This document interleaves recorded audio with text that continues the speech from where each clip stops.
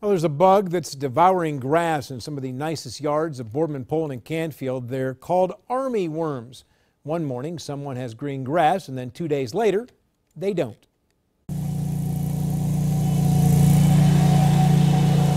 This afternoon at his neighbor's house on Boardman's Presidential Drive, Don Simeone, owner of the Lawn Ranger Lawn Company, was spraying to kill army worms.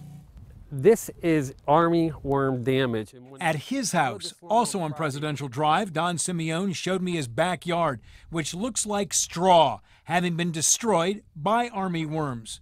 He found a dead one for us to see. That it is very localized where these things are. It's not every neighborhood. But if your lawn goes from green to brown in a day, you better call your lawn care provider. They're army worms because they just march along eating.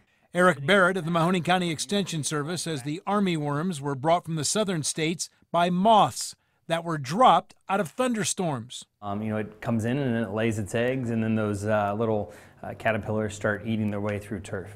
This was an army worm today, working its way along a sidewalk in Boardman's Applewood Acres neighborhood. I've never seen insects crawl on hard surfaces outside of ants and stuff like that. Recently, Simeone treated 30 lawns in Applewood, 16 of which had army worm damage. If I had a guy in Applewood told me he pulled 2,000 out of a swimming pool.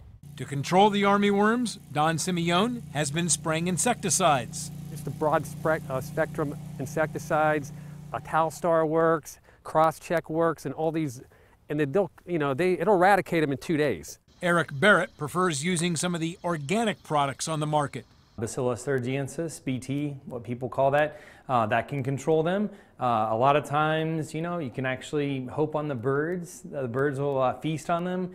You can try controlling them with smashing them in that small area if it's not a large area it's covered. I was told the army worm eats only the blade of the grass, not the crown or the root. So if you can get some water on an affected area, you may be able to save some of the grass. But I was also told it's unlikely all of it will be saved, that overseeding may be needed in the fall.